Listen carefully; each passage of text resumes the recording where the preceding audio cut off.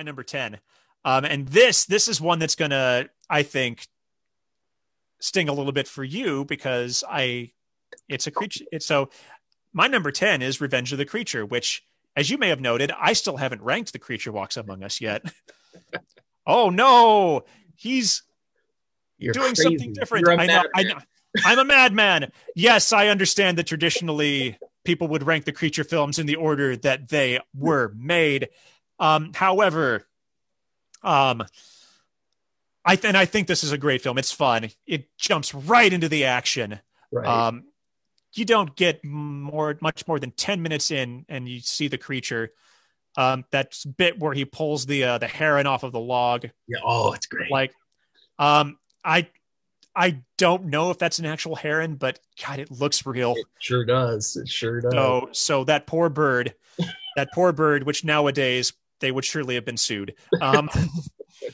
But yeah, not even a minute after that, they really this is the creature's film. Mm-hmm. We don't wait 20 minutes like we did the first time around. We don't burn its gills off and completely change the makeup design. Right. It is absolutely a lot of monster in this film, for sure. The only reason I ranked it below its sequel, and of course ranked it below its first one, which is one of the best films on this list, is a lot of it just takes place at the aquarium, and he's chained up the whole time and doesn't do a lot. Mm-hmm. And also, when he does finally break free, a lot of this film stops making sense. The fact that he can track down, what is her name? Yeah, I remember. I know it's Kay in the first film because the first one was brilliant, and I watch it all the time. Yeah. Helen. It's Helen. Yes. He magically manages to track down Helen, and how? Yeah. Like it's so smells her or something. It is so convenient that her hotel is by the water. So convenient. And it is, and how he's able to keep tracking her from there. It's like, well, first off, these people are stupid. They need to stay off of the water. Right. I ding it a little bit for recycling the Julia Adams swimming scene. They basically do the same bit with one other person. I will say, however, the shot that is right beneath the Gillman as he's swimming beneath them and looking straight up at all three of them is brilliant shot. I also ding this one because I don't understand why they had to change the design of the creature. Yeah, it's not a whole lot, but it's enough to be a bummer. So for a little context, in the first film, anytime the creature is underwater, its eyes are like hollowed out black, like it's a skull. Yeah. And it's super creepy. But when it's on land, it has more human eyes. So, I imagine you can chalk it up to, I of course know it's because you had two different actors in two different suits doing the underwater and the land scenes. Right. But you could logically say that the water has some kind of effect on its eyes. In this film, it has the same looking eyes, both under and out of water. And they're weird. They're more amphibious. Yeah, they look like frog's eyes. I do like how they're starting to make a connection of how it is more connected to humans than they would have originally thought, which leads right into the third movie. Right. But yeah, it did for me. The ending just doesn't hold up as much as the first film. Again, it's so super convenient that he's able to keep tracking Helen wherever she goes. Yes. And I will say though, oh man, she's got some stamina because in the first film, he's only captured Kay for like 10 minutes before the end of the film and they rescue her.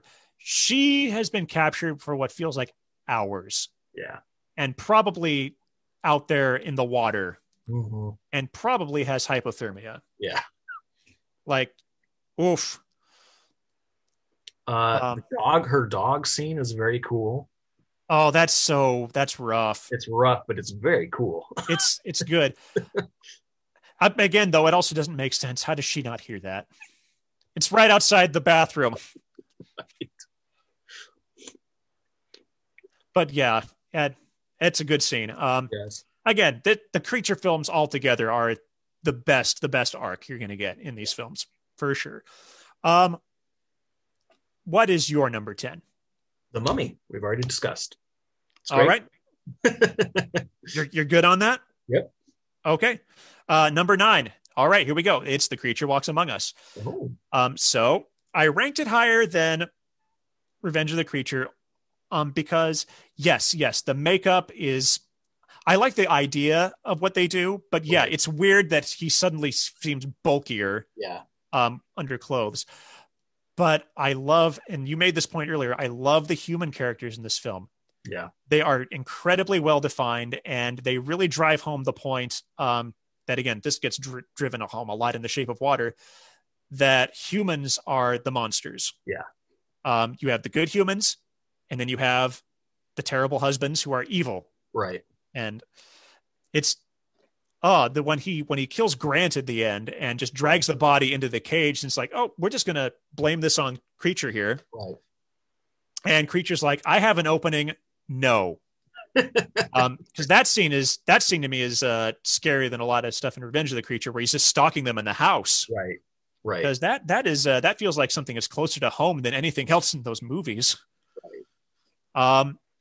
I also think it's a pretty scary scene where they're all just out in the little motorboat, like 5 people in one motorboat, tracking the creature, of course, before they burn the gills off. It's like, right. This is so stupid. Why are you doing this? He can easily pick you all off one at a time in that thing. Right. They go in with the safety of that giant freaking, I don't want to say yacht, but it's, it's, right. It's like, why would you think this is a good idea? Yeah. Again, just a bummer of a movie though for Creature. That the last shot. Never wanted to be there. Yep. Yes. The last shot is, it's so good. It's such a good last shot of just staring off into the ocean, knowing full well that he's probably going to die if he goes back in, but he can't help himself. Yeah. And kudos to the continuity folks there in that last shot where he finally steps up through the camera. He still has the bullet holes. Right. And the blood. Right. And for the first time, it's like, oh, he's not coming back from these bullet wounds. No. This is a monster that has survived getting shot several times. Mm-hmm. Not this time. No. But yeah, I love the connections with the characters, like how his scientist he's definitely flirty, but he knows when to stop, and he knows, like, he's definitely attracted to Marcia, but he's like, nope, you're married. Yeah. So I'm going to just play it cool. And then you have stupid Grant, right? Who can't keep in his pants. Yeah. And God, what's the husband's name? Yeah, he's the worst. He's so bad. He is one of the only characters in the, like, as nasty as Mark gets in the first film, he's not nearly as bad. You still feel bad when Mark dies in the first film. Yeah. Yeah. Like, everyone who dies in the first 2 films is like, oh man, this is rough. This is so sad. And I actually think that he and Grant are the only characters that die in the third film. Yeah. Yeah.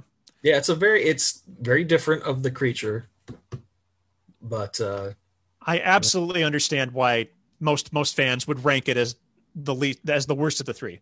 Right. I also love the scene where they're talking to the fisherman. Oh, and he describes being attacked. And he describes the creature as smart like the devil. Right. So yeah, I think it's better than most fans give it credit for, but it is. I understand why people rank it as low as they do. Again, though, Creature films, between the 3 of them, you're not getting a better cohesive set of films in this set. Right. Well, my next one is Revenge of the Creature. So we've already discussed. Anything you wanted to add to that? No. Not that I can think of. I love Lucas coming back. Oh yeah, that's a nice touch. We'll get to him later, but so great. Yeah. I'll jump right into number 9 then. So I've only got 2 1940s. No, I have 3. Wow, I have 3 1940s films in the top 10. Crazy. My number 8 is Son of Dracula. The same. I know this one probably gets overlooked by most people who go into this because it's not Bela Lugosi. Right. But like you said, with the Mummy's Curse, that setting in the Deep South, probably Louisiana, but not, it's never truly disclosed. Right. It's perfect for a vampire film. Yeah. Very cool. And Chaney brings the menace that Christopher Lee would bring, 15 years later. He's a good Dracula. Yep. The scene where he floats across the swamp on his coffin is like, that's like nothing you ever saw in the first film. So good. And what a bizarre, again, kind of like Dracula's Daughter, what a bizarre take with all the other vampires in this film. How Kay is, I want to become a vampire. And, you think she wants to just become Dracula's bride. Right. And then the whole plot is turned on its head when she reveals, I don't. I need you to kill Dracula, and then I'll turn you into a vampire and, my lover for my whole life. And we will be vampire lovers for all eternity. Right. It's like, oh my God, that is messed up. It's good, man. But yeah, it's great. I absolutely agree with the criticism of why at the end of the film, when Dracula is, trying to put out the fire in his coffin, it's like, why does he try to smash it with wood? That seems counterintuitive when you're trying to put out a fire, especially when you're sitting right next to a pool of water. Right. So it does, it is a little counterintuitive, but I love his speech right before where he says, if you knew who I really was, you would have come at sunrise. Right. And backing up into the fire, that shot is brilliant. And his death is, when he looks up and there's the sun and he just collapses into the water and his hand just sort of melts away. Yep. That is the precursor to Christopher Lee's face melting off right there. Yep. So yeah, I think this film Hammer owes a lot more to Son of Dracula than it does to Bela Lugosi. I think it owes more to Son of Dracula than it does to John Carradine's, not because of John Carradine's performance, but because Dracula doesn't do that much in those two films. So yeah, Son of Dracula, creepy gothic romance vampires before True Blood was a thing. Yeah. So yeah, they knew to set it in the South. They know it's a creepy place. I know. I love them. We didn't mention it's Alucard, right? Yes. Like that was really in 1943, several years before the Castlevania video game franchise popularized that name, Son of Dracula. And of course, it is revealed that it is just Dracula. I've read way too many synopses of this film that mischaracterize his role. They literally like, oh yeah, he's the son of Dracula. Like, no. Did you not watch the end of the film? He's Dracula. Right. Again, doesn't make sense in the continuity of Dracula's Daughter and Dracula before it. Right. I almost see it as sort of a standalone film. Right. Yeah, it's great though. I agree. The whole Southern atmosphere is so good. Oh, we haven't even talked about like one of the first scenes where she goes to see, where Kay goes to see the fortune teller in the swamp. Oh yeah, that's so good with the creepy fortune teller and the bat just flies in. Yeah. It's great. Yeah, just the use of the swamp in that movie is. And when Frank shoots at Dracula and shoots right through him, and it's framed perfectly, like you can see Frank in the doorway and you can see Dracula, and then Kay collapses behind him. It's so brilliantly shot. So yeah, my personal favorite of all the Dracula films in that set. Agreed. I get it. I get Bela Lugosi, iconic and everything, but man, story wise, they took it in a great direction there. He's great.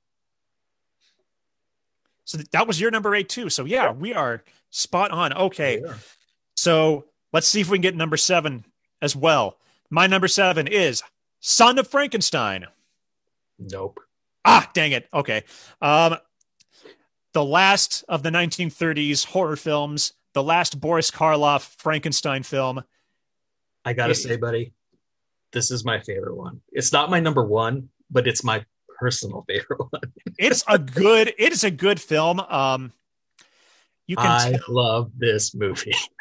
You can tell that this film came to be because they stopped making horror films about 1935. Ooh, pardon me. and then they did the Frankenstein Dracula double bill revival in Mhm. 38, and it was so hugely successful that they jumped back in. Right. And this is, with the exception of Phantom of the Opera, this is the film in this set that looks like they gave it a nice chunk of a budget. Yep. The sets in this are grand. The Yep. house is wonderful. Yep. Castle is just The broken down lab. Yeah. Yep. They went all out with this one, and it's a shame that after this, these films were relegated to B films. Yeah. That because they proved it. They proved these things still have life in them, and to bring in Bela Lugosi in what, again, most iconic role is Dracula. His best role, bar none, is in this film as Igor. So good. So good. I've heard that it was supposed to be Dwight Frye. I'm glad that it ended up being Bela Lugosi. Dwight Frye would have done a great job with it, Right. but and this is the first film throughout most of these, I think, to feature Lionel Atwill in a major role. So good. As Inspector Krogh. And this, for all of you young Frankenstein fans out there, it's this movie. It's basically a remake of this movie. And of course, Young Frankenstein borrows liberally from Frankenstein and Bride of Frankenstein, but the basic story is this film. Yeah. And so much, Inspector Kemp in that one that's ripped right out of this, the darts. Yep. And even the stuff where, even the downtime where you don't get a lot of monster Igor, it's Basil Rathbone. Yeah. He is so good. He is, it is such a shame he couldn't bring him back for Ghost of Frankenstein. He, obviously it would have been great to get Colin Clive back, but I believe he had passed away by then, too early. But Basil Rathbone and Lionel Atwill, it's like there's not a bad moment in this film. No, that dart scene is so good. We are, I've got a couple here that other people might rank lower, but we are, I think from here on out, we're at the cream of the crop. Yeah. Agreed. Yeah. I'm going to have some biases, but we are there. Yes. Like I said, this is my personal favorite one. I know there are ones that are technically better, but I love this movie. Yep. Igor so is much. Great. The monster gets the vest, the iconic vest, which I know I'm a sucker for. I do actually. I'll also concede to Karloff's criticism of why doesn't the monster talk anymore. Yeah. It is weird. If they had explained it, that might be a little bit better. But yeah, it is weird, and that's definitely one reason I can see why Karloff was ready to let this role go. And they were originally going to do it in color, were they not? There's definitely a test reel in color, and I believe you can actually just YouTube it. Yeah, it's great. I wouldn't be surprised if that was the plan. This was 1939. This was their big return. And I think 39 wasn't. I think The Wizard of Oz was 39. It would have been the perfect year to release a color monster film. Yeah. But we weren't going to get our Technicolor monster films, discounting Phantom of the Opera, until 1957. Yeah. So but yeah.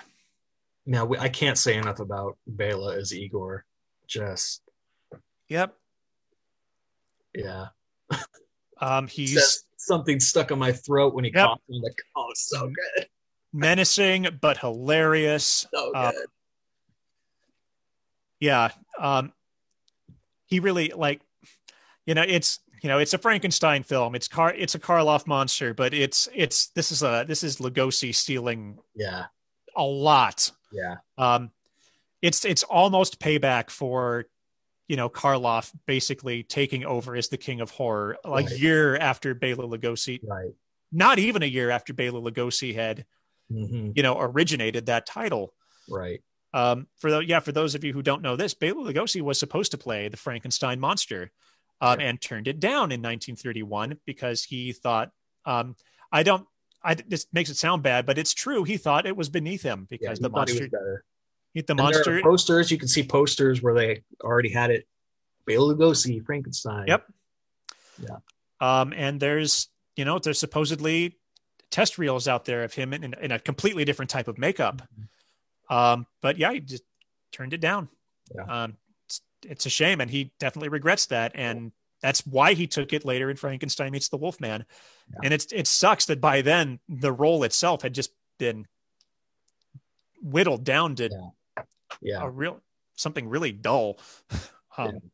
So yeah, Son of Frankenstein. I'm sure I'll let you blather on about it as well when we get there. What's your number 7? My number 7 is Dracula. We've already discussed. Yeah, and I put it higher than some of the other ones that I kind of like better, but Dwight, I kept going down the list and I got to Dwight Frye and I was like, God, he's so good at it. He is. You and I had the grand fortune 5 years ago to see Dracula and its Spanish language counterpart back to back in a movie theater. Mm-hmm. And, it really, seeing Dwight Frye on the big screen, that was the best part of seeing it on the big screen was Dwight Frye's performance, because you can really, really see into his eyes at that point. Right. It doesn't seem like much at first, but then it's on the ship. Yeah. When you finally see how mad he has gone. Yeah. And that's his descent. Yeah, it's great. Insanity is, yeah. So yeah, it's higher on the list than like The Mummy, which I actually like better, and Son of Dracula I even like better. But man, it's all Dwight. It's all him. It's a performance for the ages. Yeah, it's great. I'm going to move on to my number 6. So we've already talked about this film, but I'm going to talk about it more because this is a very important one for me. And this one is probably close to one of my personal favorites, and it is Frankenstein Meets the Wolfman. I know it. Yeah, it is. I call this one of the films that I knew before I was born. Yeah. Like I don't know when I saw it. I know I probably shouldn't have seen it as early as I did. But I saw this film before The Wolfman, and probably around the same time as Frankenstein and Bride of Frankenstein. Yeah. Just because of the way these movies were released over the years, so many of them were not available. Right. This was one of the few. Right. That was available on a very old VHS. Which I remember kindly. And it's all about the Wolfman. It's great that there's a Frankenstein monster in this, but this is all Larry Talbot for me. Yep. Every transformation scene in this film is perfect. Mm-hmm. Yeah. The scene, my favorite shot, I've talked about favorite scenes. My favorite shot, in any of these films, is when the villagers are chasing the Wolfman and he just grabs the branch that's sticking out the ground and snarls at them. Right. It's like, oh, that's Lon Chaney loving what he's doing right now. This is also a movie. I have tried to write the remake of this movie in my head so many times because I would keep a lot of what makes it great about the Wolfman, but I would make it Mary Shelley's monster. Right. And change the ending so that the monster is the hero. I think it's fun that the Wolfman kind of comes off as a hero at the end of the film, but it makes no sense. Right. But yeah, I love Lon Chaney's film, and I love Maria Ouspenskaya as Maliva, and her who it's a shame that I don't know if she survived after this film, and her character just mysteriously vanishes. Yeah. Yeah. But her last moment, it hits so hard when was it Elsa and Frank are talking about, you need to fix this problem we have with the Frankenstein monster. Right. This guy's insane. And Maliva just says, he's not insane. He simply wants to die. Right. And just walks away and it's like, oh my God. Yeah. This is my Son of Frankenstein in a way. I can't say enough about this film. So I'm going to shut up about it because we've been talking a lot. So your number 6, what is your number 6? My number 6 is The Invisible Man. James Wales, Claude Rains, What's the innkeeper's name? Oh, you know O'Connor. Yeah. Oh, He's great. so good. Yeah, this one's great. This is my number five. So let's get Cool. this ball rolling. Okay, We are in cool. a Yeah. perfect spot right here. Yeah, Claude Rains. No one knew Claude Rains. I Yeah. mean, no one knew Karloff or Lugosi, but Right. this is a rare instance of an actor who started in a horror movie who would go on to be known for so much more Right. than just horror. Right. So he's one of the lucky few who escaped it and Right. then went back to do it again. Um, but I love the story of how he when he went into audition, um, everyone who was there except for James Whale said he bombed the audition, Oh, I and didn't know that. James Whale said, "I don't care. Did you hear his voice?" It's great. Because I guess he went in there and the story is that he basically treated it as he would a theater audition, and he was very theatrical and big Oh, and too big for film. But James Whale said that voice is everything, right. and it is. Right. It is. Right. It is the best voice in this entire pantheon of films. No one sounds as good in these films as Claude Rains. Yeah. And he had to Mm-hmm. under all those bandages for the whole film. Yeah. Or just unseen. Right. And those special effects are great. Oh my God. We've already talked about how those films were ahead of their time. This one especially, Yeah. this came out the same year as King Kong. And if not for Kong, everyone would talk about The Invisible Man as the best special effects movie of that year. Yep. It's phenomenal. And I even think that they were, I think in some of the later films, like Invisible Man's Revenge, they got a little lazy because you can start to see strings attached to things. Right. In this one, there's so fewer instances of stuff that gets carried. It is more him, right, running around without a head, mm-hmm. And it works so well. And he's terrifying as well. Right. The moon, even the moon's frightened of me. Frightened to death. One of the best monologues. Yeah. And I'm so glad that James Whale chose to do this film. Right. Yeah. Let's talk about James Whale. How phenomenal is he? Yeah.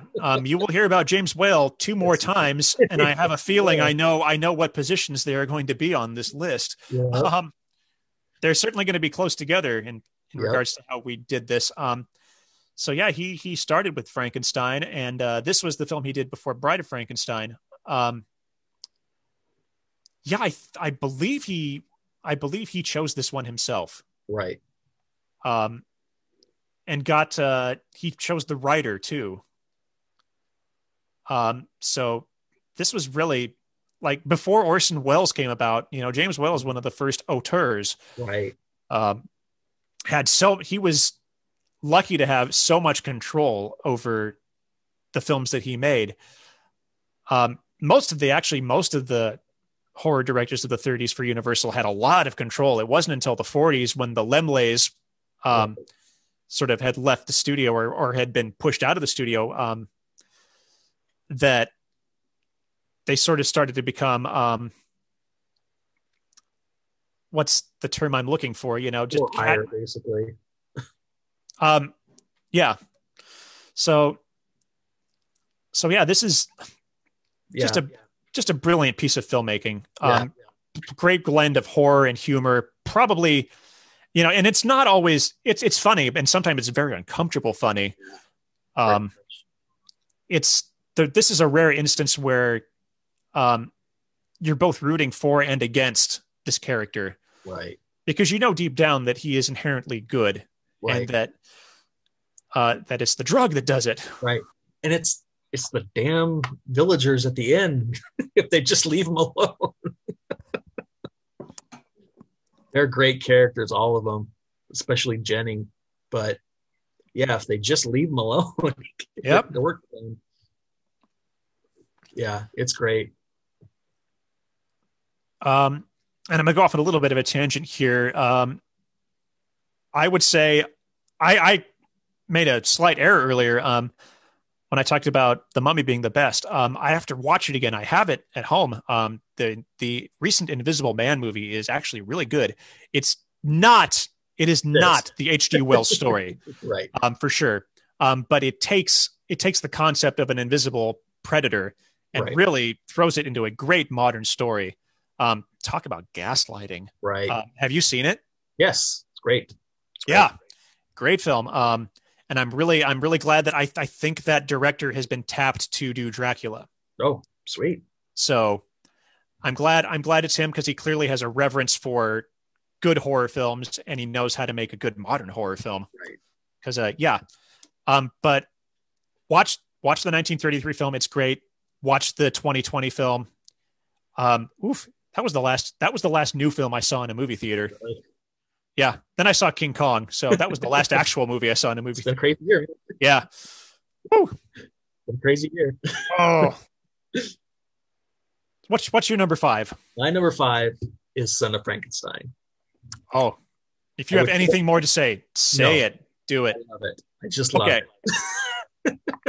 All right. So we've talked so much about that one. Higher, but I know there are better movies. I did that with a film, and you'll see what I'm talking about soon. So my number 4 is Creature from the Black Lagoon. Oh, you surprised me, Ben. This is actually, if not for the fact that there are 2 films we have yet to touch on that are, from a historical standpoint, much more important. Right. Creature would be higher. Right. But this, of all the films on this list, this is the one that still actually kind of scares me. Yeah. They did a great job. As a kid. Yep. Man, this film legitimately scared me as a kid. The Wolfman couldn't do it. Frankenstein couldn't do it. This is the one, and it's in almost every instance, it's the scene where you can't see the monster. Right. Yeah. The music is absolutely terrifying. Yes. The monster roar is it's the only, the Wolfman roars, but this thing roars. It's something you can't understand. Yeah. And also it should be noted too, of all the films on this list, apart from the Abbott and Costello films, which are also late in the game, these are the Creature films, the only 3 that were done in the 50s. Mm-hmm. They're really they stand out because they're not gothic. Yeah. They are modern. Yeah. And in the 50s, this was, but in the 50s, this was the closest you could get to sort of a traditional monster movie. Right. Universal was doing This Island Earth. They were doing Aliens. They were doing Tarantula. Right. Everyone was doing giant bugs. The atomic age. Yep. Yeah. Sci-fi was the thing, but this was really the only sci-fi monster that was traditionally scary. Yeah. So, and it still is, and there's I consider it an absolute testament to Rico Browning's ability to perform underwater. Yeah. He would, and again, no studio would let an actor get away with this today. Insurance would be absolutely at their throats. But, back in 1954, and actually through all these films, Rico Browning does this stuff underwater, and he would hold his breath for up to 4 minutes to do these scenes. Right. Oh my God. No, what a champ. To put someone in a suit like that and expect them to perform underwater. And he does, he performs this. It's a character. Mm-hmm. It's not, it's not stiff. You can tell that this creature is, it's processing. It's trying to figure things out. And nowhere is that better personified than in the scene where he's stalking Kay when she takes her dive into the water. Mm-hmm. And to film that too underwater, to catch it in the frames that they did is so good. Right. From a technical standpoint, this really is the best of these films. Mm-hmm. Yep. Absolutely. The underwater stuff that they did in Creature. Because, you don't even see too much of underwater stuff. You never really do see much underwater stuff anymore. No. This film and Disney's 20,000 Leagues Under the Sea and then Thunderball in 1965 are like the three best examples of live action underwater films. Right. Everything else you can tell is usually done like on a set. Even later Bond films would do stuff like with special effects that simulate underwater. And I mean, yes, sometimes you do get real underwater stuff, but nothing feels as grand as those three films in particular. Yeah. And for horror films, this film. Yeah. The next closest thing you get to a great underwater horror film is Jaws. Right. And again, that was, that even has a sense, you can even, after seeing Jaws, there's a sense of they had control. Right. Like this, a lot of this was filmed, it wasn't filmed in the Amazon. That would have been very dangerous, but for reasons other than creatures. Right. But it was filmed like, it was off the coast of Florida, right? Yeah. Yeah. So yeah. And yes, some of this was filmed on the backlot at Universal, and they do an amazing job dressing that backlot up as the Amazon. Mm-hmm. But I know. And then of course the cast. The cast. Great. Julie Adams, Be Still My Heart. Yep. What's Lucas Nestor? I can't pronounce his last name. I don't know. I can't pronounce it either, but he's great. He's so fun. Yep. Yeah. And just, this is, I've talked about this already. This is the perfect movie where you do hold off with showing the monster for like 20, almost 30 minutes in, but you get to see those glimpses. Right. And that first shot, when they swim over the ledge, right, and then it pops up and almost grabs them. And that music. I've posted a GIF of that on social media several times. It's perfect. Yes. That and the scene where he pops up out of the water in the dark when they're trying to find him with the lantern. Yeah. So great. There's also this is totally off topic, but there's a very long GIF of, and I won't say it. It's like different shots of the creature across all three films, like either wrecking stuff, and it says F this, F that, F that. It's like, oh man. Yeah. Cause the creature is, we're in the 50s now. These films finally get a little bit more violent. Yeah. Yes. It is a violent monster. Yeah. Okay. I've blathered on too much about this one. What is your number 4? My number 4 is The Wolfman. Good choice. Yes. Lon Chaney, Bella as the gypsy Bella. Maria, what's her name again? Uspenskaya. Oh, she's so good. Ooh. Yep. Gives me chills, gives me goosebumps every time I watch it. Yeah. Great. Again, the one thing I have against it is the whole, where does this take place? When does this take place? Yeah, the timeline is very weird, especially once they merge it with the Frankenstein timeline one movie later. Right. Because you get the sense that this is kind of a modern film because they have cars. Right. Kind of actually like Son of Frankenstein. The leap between Son of Frankenstein and Ghost of Frankenstein is weird because they go from cars to horse carriages. Right. You don't know why. Yeah. So it's weird. Yeah. I actually, I feel like this is one fact about the film I should have known, but like the sets they build to simulate the forest are so good. I never realized those were sets. Right. Like the fog is perfect. Like to me, it's so good. It may as well be the woods. Yeah. Yep. Yeah. It's phenomenal, man. Lon Chaney is just so damn good. It's sad. Yeah. It is the only film of the 1940s that came close to capturing that same lightning in a bottle of the early 30s films.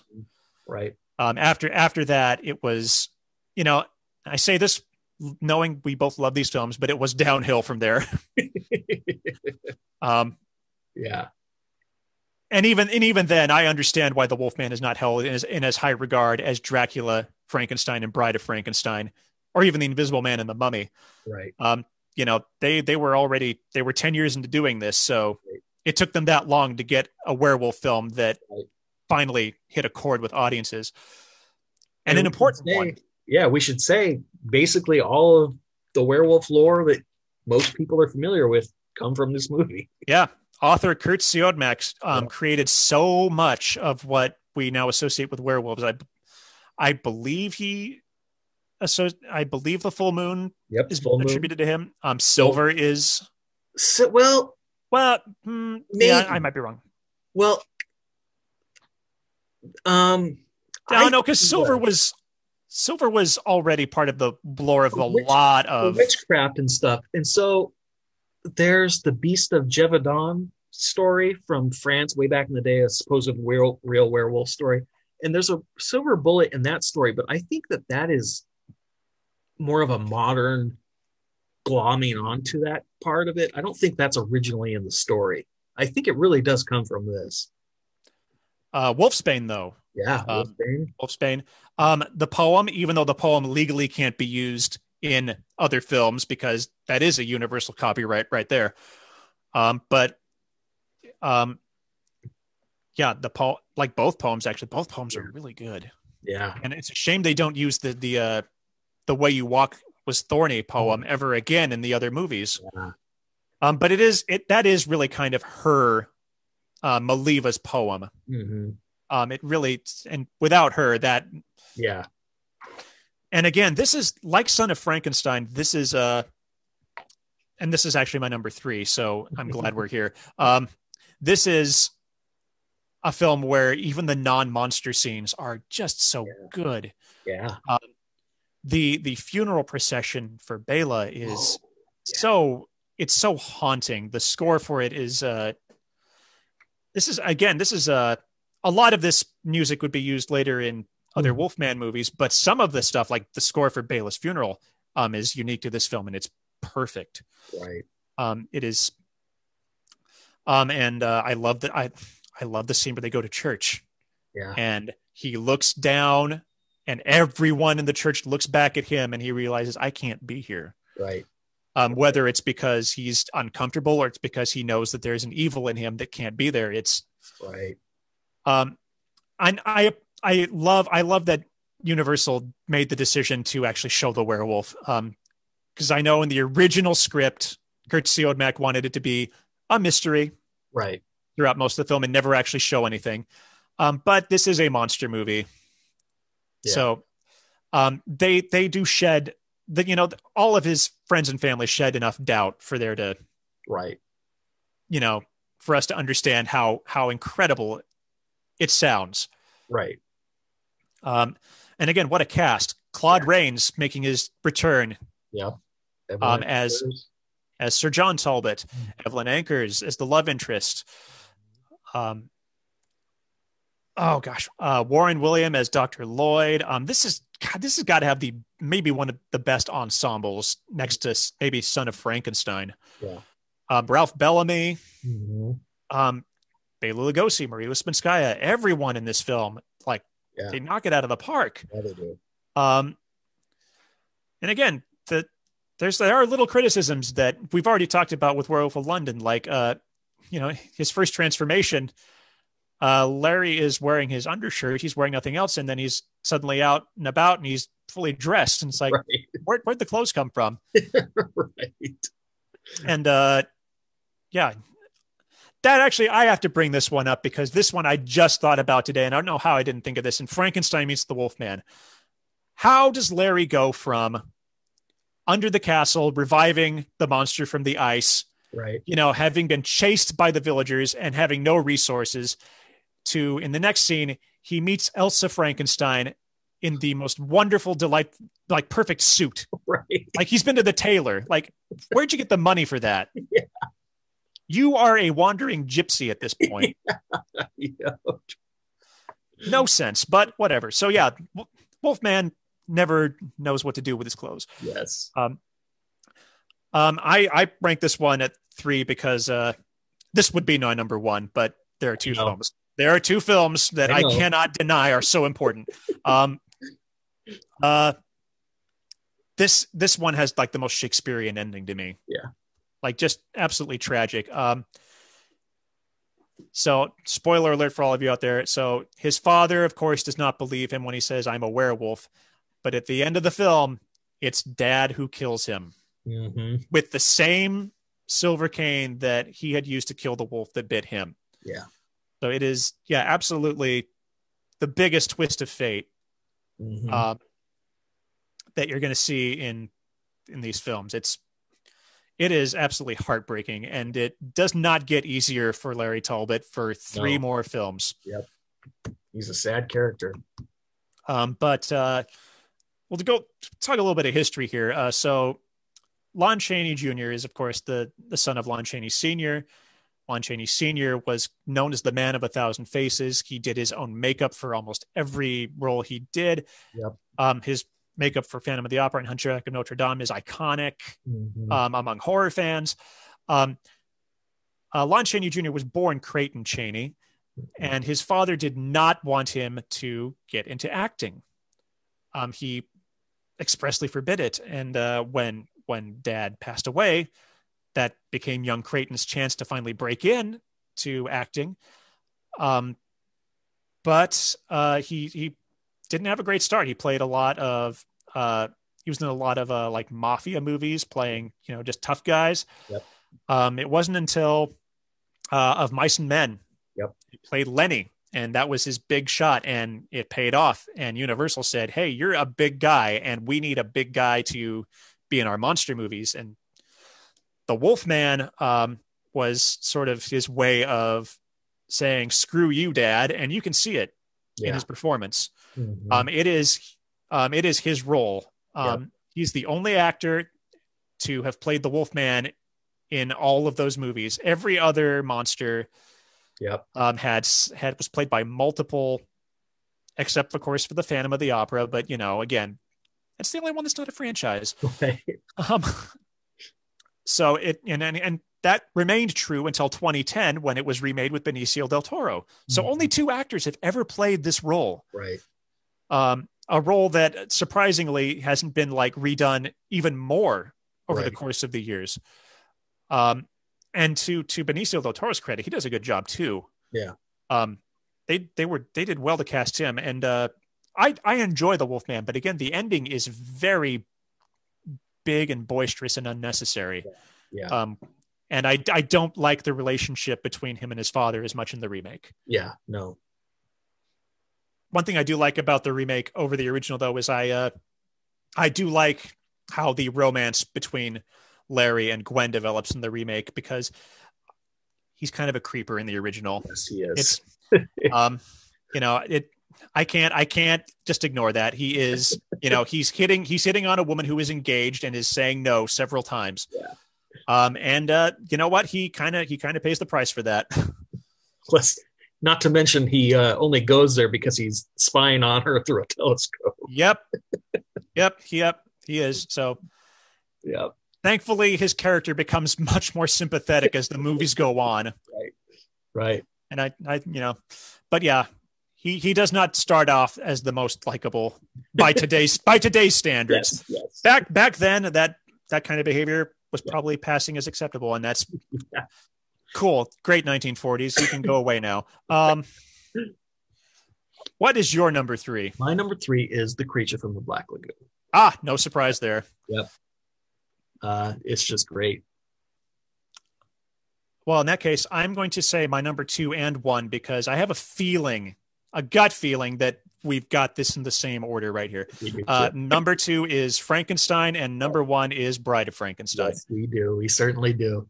Again, not because these are my personal favorites, but if I was going to be recommending these films to someone who's never seen them, right, those are the 2 films I would say you should start with. Yep. Because James Whale did so much and James Whale and the writers. Right. I think it was John Balderston for Frankenstein, and then he brought in the writer of The Invisible Man who wrote Bride. Right. Colin Clive is Dr. Frankenstein. We got in Frankenstein in 31, we got Dwight Dwight Fry as Fritz. Uh, you know who I loved this last time I watched it that I don't think I ever picked up on is Frankenstein's dad. What's the actor's name? Yeah. Frederick Kerr. Man, Delightful. He is so funny. Yeah. I don't ever remember how great he was, but this last time I watched it, like, man, that guy's great. Just this bumbling old baron. He's just great. I got it. It's R.C. Sheriff is the name of the playwright who wrote The Invisible Man and contributed to Bride of Frankenstein. Yeah. Yep. So, but yeah, the cast of Frankenstein is poor Dwight Fry though doesn't get nearly as much to do this time. But he's very fun as Fritz. Yes. I think it's a shame that most people probably would go into it thinking, oh, it's Igor. Yeah. Because no one gets that Igor was not part of the original story. Yeah. He's just that popular. Yep. Yeah, he's a nasty little guy, isn't he? Yeah. And of course, Jack Pierce makeup. So good. So iconic. Like I said, everyone, whenever you say Frankenstein, everyone thinks of that, the flat head, the bolts, the sunken cheeks. Yep. So he did so much. And even though it was not nearly what Mary Shelley described, it was, it horrified people back in the day. Right. It didn't scare us as kids. We were totally cool with it. Right. I think it also just didn't scare kids back then either, though, was the thing. I think it just mostly scared the adults. Right. Because of course kids always understand the monster. Yes, they do. The first scene where you see the monster where he comes in backwards. And, it's great, man. It's great. Comes in backward. Not only coming backwards, and he turns around, and then we get progressively closer to the face. Yeah. It's absolutely not a normal method of revealing anything, but it's perfect. Yeah. And then I don't know, you want to go into both of them at once or what, man? I mean, they're both... that these two films are they are so inherently tied together, more so than Dracula and Dracula's Daughter. Mm-hmm. There is, of course, a little bit of continuity and changing over the course of the two films.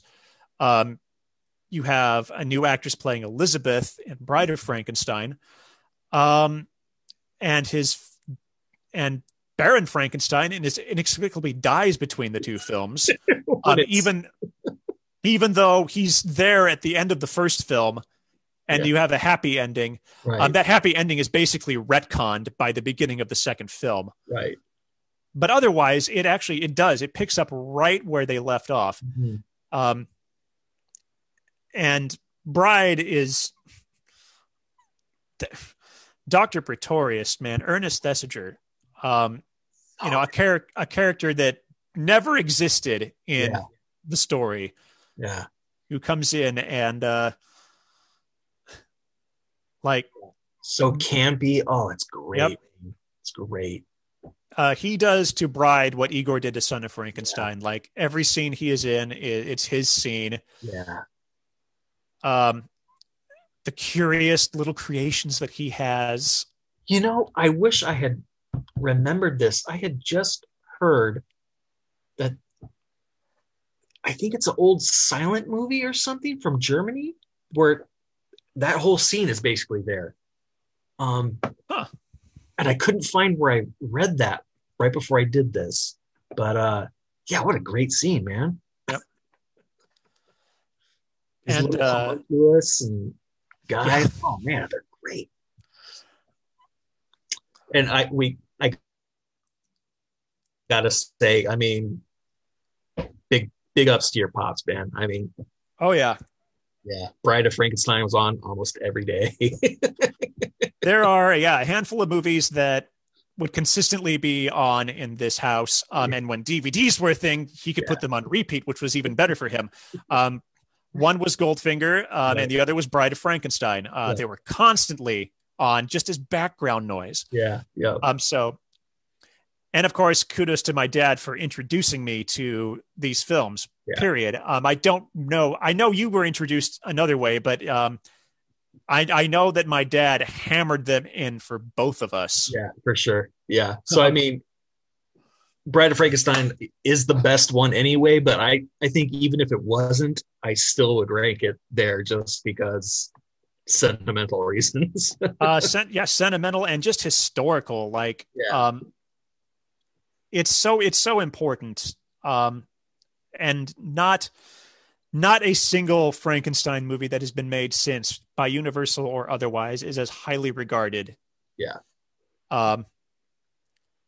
And that's coming from me, who loves Peter Cushing's Frankenstein films to death, but they're not as iconic. They're not as they're not as important. No. Elsa Lanchester as the bride and Mary Shelley. I love that little beginning there. That's great little intro. Yeah. Even though once you know more about Mary Shelley's life, it's like, oh man, this is Hollywood really softening that up. But you know what? That's right. But like, I don't know if she gets credit in the first movie, does she? I don't think they even in the credits. I don't know. That's a good question. She's probably credited on like IMDb because right, exactly. But you might be right. So I like that at least they give props to. Because it might be. I'll have to watch it again. Darn. I think they credit John Balderston for the stage adaptation because that's what they drew heavily from. But they might, but I think they credit Balderston more in the actual credits. You know what? It should also be noted, and this is interesting. Both Dracula and Frankenstein, apart from their opening credits, don't have a score. Yeah. And Dracula suffers for it, and Frankenstein does not. Yeah, it's weird, huh? And I credit it all to James Whale. Yeah. Because, like I said, Todd Browning was a silent movie maker. This film feels like a stage play. Mm-hmm. Frankenstein is very cinematic by comparison. Even with the lack of music, the amount of sound effects and crazy gadgetry that's going off throughout that entire film more than makes up for it. Yeah. And you can tell that that Frankenstein didn't suffer for the lack of a score by the fact that what was it, late 90s? I think it was 99. Dracula was re-released to video and DVD for the first time. And you could watch it with a new score by Philip Glass. Yeah. And it is also not good. It just feels awkward. It feels forced. Yeah. Nice little bit of history. Oh gosh, we blathered on a lot about this. So I want to talk now about the films we think should be in this set. Again, I would take out The Invisible Woman and She-Wolf of London. Yeah. I'd love to make it more than 30 to get all these movies I want in there. Mm-hmm. But those are the two I would definitely take out if I needed to replace them. Right. I'll go one at a time. We'll go back and forth because I think I have 6. Okay. I just read that. I don't know how many I have. The first one I've actually mentioned already, and I think it's very significant to monster movie history, and that's Phantom of the Opera. Yeah. If I had the choice, nothing against the Claude Rains version, but I would switch it out. Me too. That's also on my list. It's great. If you haven't watched it, go see it. I mean, there's the stuff in the Rains version that's just doesn't like the Rains version is sadly missing like the Red Death, right? Which is huge, and it Chaney's version really does just feel more like an opera ghost the way it's described. Yeah. But yeah, that film is. I'm almost certain it's got to be in the public domain because so many versions of it have been released on home video, right? By different studios, but never Universal. I wish Universal would just get it back. I know they can just release it. Right. There's a great DVD out there. I hope there's a Blu-ray version of it, but there's a DVD version that has like 2 or 3 different cuts of the film. Oh wow. Because it's one of those films that was like lost to history for a time Mm-hmm. or re-released. And it's like, oh man, thank God it still Right. exists, because so many films from that era are gone. Right. So Um, yeah. it's great, man.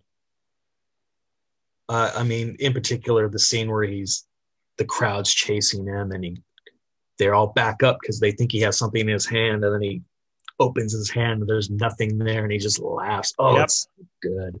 That is the power of the Yeah, Phantom. so good.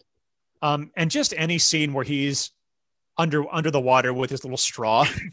Oh, so good. Like that never happens with the Claude Rains version. Oh, He's no, always immaculately dressed. He right, would never jump into the water. right. Yeah, yeah. It's on my list too, man. It's great. If you haven't seen All it, right. Yeah. Um, um, so we both got that one in. I'll jump yeah, to my next one. My next one, this would, if it were on here, it would be close to the bottom of the list because the film overall isn't great, but it's historically significant because in this set we have Bela Lugosi's first film, we have Boris Karloff's first film, Claude Rains, right, but we don't actually have Lon Chaney's Jr.'s first horror film for Universal, which was Man-Made Monster. right. It's not, again, it's not great. It's kind of a riff on Frankenstein. He Mhm. plays a man who is has whose body has adapted to electricity, and Lionel Atwill is a mad scientist who turns him into a supercharged sort of zombie. Right. Um, it's God, it is very short. I'm pretty sure it's only about 61 minutes. It's one of the shortest films. But it is proof that Chaney was their perfect choice in that era, because he does Right. give a great performance as Dynamo Dan. Um, Damn, I should be using that, shouldn't I? and like most of Chaney's horror films, it is also just super depressing because he's not an evil character. He's Right. he's just under the control of an evil character and Right. could have survived this film, Right. but he doesn't. And there's a cute dog in it, and he and the dog have the bond, and the dog is just super depressed. So Right. it's great for Chaney, but you're not getting really anything fresh from it. Right. Right. So yeah. No, good choice. Good choice. I'm gonna go with the Black Cat. That's also on my list. Bella and Karloff together. Yep. Satanic rituals. Dead women collection. Bella skinning Karloff. Come on, man, it's great. While we're on that, I also picked the Black Cat. To go with that, I would say The Raven. Yep. It's on here too. I knew you were gonna do it. Yep. Both these films really don't have much to do with Poe. Mhm. I mean, thematically, yes, and visually, they sound like they come out of Poe, but they do not follow No. the poems and stories. Yeah. But they are fun. The Raven has some wonderful torture devices, and I don't think it's as grisly as the Black Cat. I think the Black Cat is better overall. Yeah. But those two go hand in hand together. Yeah. So Yeah. yeah.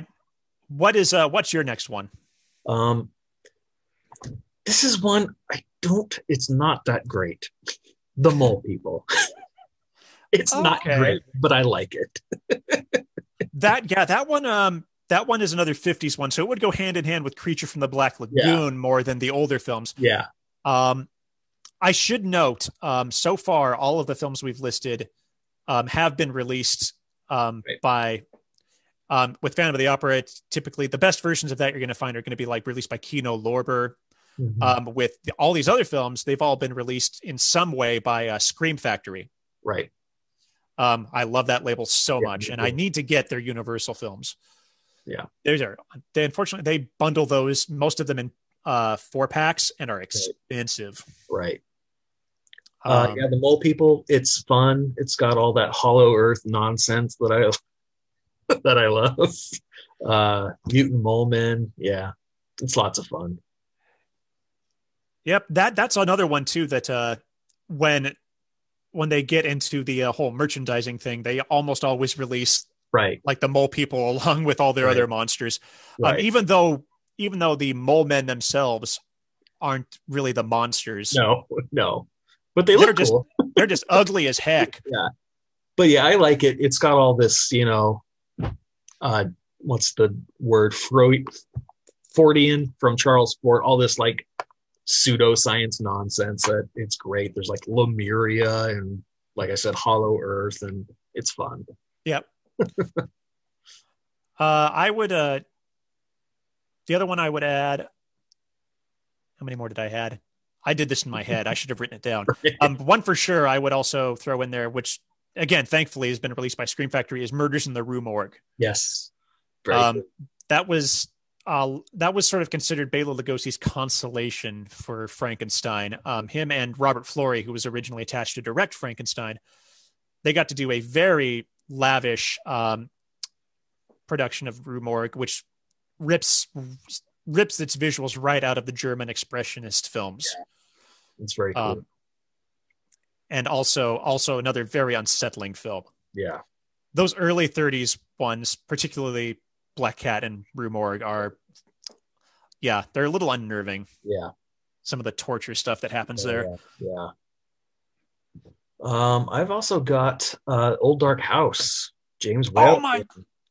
That is absolutely correct. Yeah. Unfortunately, that also is one that I believe is like fallen into public domain or something, because Universal has never released it. Yeah, and it's good. I think there's a Blu-ray of it now. It might be Kino Lorber. But yeah, one of those distributors has got a hold of it. So that's one that is a good, again, it's not a monster movie, but it is a creepy, and not haunted house, but it is a creepy. Yeah, film. It's kind of like a haunted house film. And it's funny. It's great. James Whale directing, Ernest Thesiger before he did Bride of Frankenstein. Great film. As the mute butler or whatever he is. Yeah. That's great. It's creepy. Yeah. Okay, yeah. I have one more, and that is just because I think they made a huge mistake in not rounding out the Abbott and Costello films, and that is, where is Abbott and Costello meet Dr. Jekyll and Mr. Hyde? I understand that it's not attached to a franchise like the other Abbott and Costello films, but hey, they threw in Phantom of the Opera. Right. And Jekyll and Hyde, God, I didn't even rewatch this film because I don't even know if it's in the vault of my dad's collection, except on a VHS, which I can't access anymore. But I recall it was fun because you got to have Boris Karloff playing Jekyll. Right. And Glenn Strange actually appears as the monster in a wax museum. So it's not, he's not a live monster, but it's fun to see him. Yeah, it is. So they should, I feel like they should have rounded out that part. Well, my last one is The Body Snatchers. Again, Karloff and Lugosi together. That one, though, is not Universal. Is it not? Nope. It's Columbia, I believe. I thought I looked it up. Well, never mind then. But still, check it out. It's one you should check out for sure if you've not seen it, because it is Karloff and Lugosi doing their thing. Yeah. Being super creepy. Yeah, based on the Burke and Hare murders, and ooh, it's good. It's real good. I could have sworn that maybe it's just because it's Karloff and Lugosi together. Yeah, it was very rare to see them cast together in a non-Universal film. So, and I think it wasn't particularly. You didn't see Karloff do too many non-Universal films either. Lugosi did a lot because after Karloff kind of took over, Universal dropped him, which is stupid. Yeah. They were really lame to do that. So there's a lot, like Lugosi did, like Return of the Vampire, which is a fun little vampire film. Not on the level of Dracula, but it's still a good one. The Bowery Boys meet a gorilla. Yeah, he's in a lot of clunkers, unfortunately. Yeah. Well, that we have talked a lot about these films, and that brings us to the end of the show and our little trivia segment. Tonight's multiple choice trivia question was submitted by me because I keep forgetting to ask people to submit multiple choice trivia questions. If you would like to submit a multiple choice trivia question and try to stump our panel, you can submit it to fisheyelensseesall@gmail.com. So we've talked a bit about author Kurt Siodmak tonight. So obviously Kurt Siodmak wrote The Wolfman. In watching some of these films again, I noticed that he contributed to several more that I did not realize. So my question for you is, which of the following 4 films did he not contribute to? Okay. Was it A, Son of Dracula, B, House of Frankenstein, C, House of Dracula, or D, Invisible Agent? And remember, you're picking the one he did not contribute to. Yeah. Man. It feels like Invisible Agent, but I almost feel like you're throwing me a curveball with that one.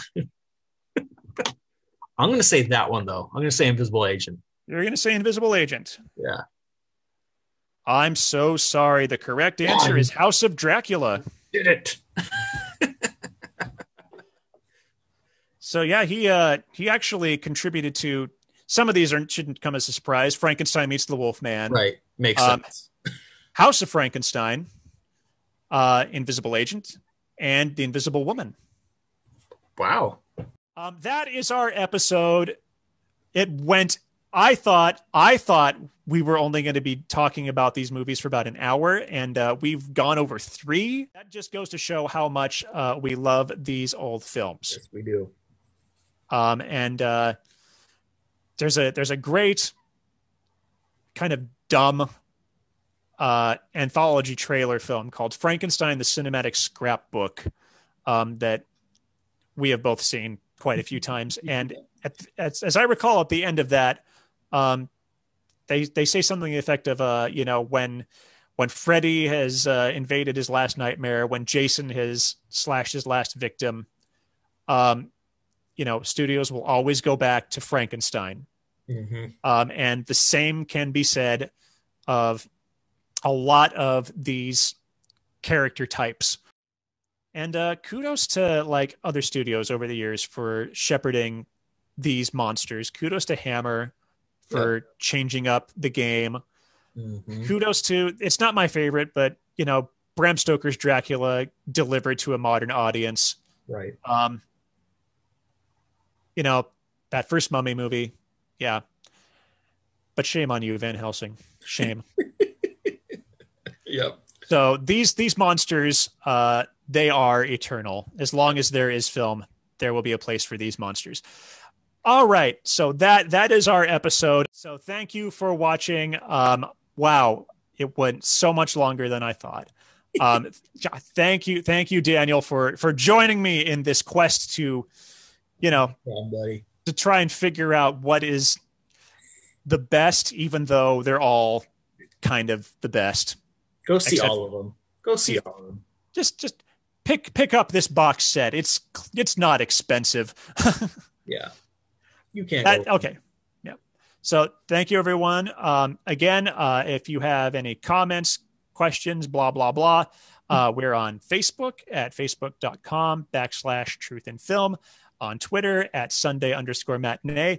You can email me at fisheyelensseesall@gmail.com. And if you're watching this on YouTube, congratulations, you have found us on YouTube. Like and subscribe, because that's actually the only way you can watch these videos. So yeah, thank you very much. Have a happy Halloween. Yes. We'll be back to doing fun Halloween stuff. Probably starting next September. I'll start a week early again because this is just the best time of the year. It sure is. So on that note, everyone, have a spectacular and spooky evening.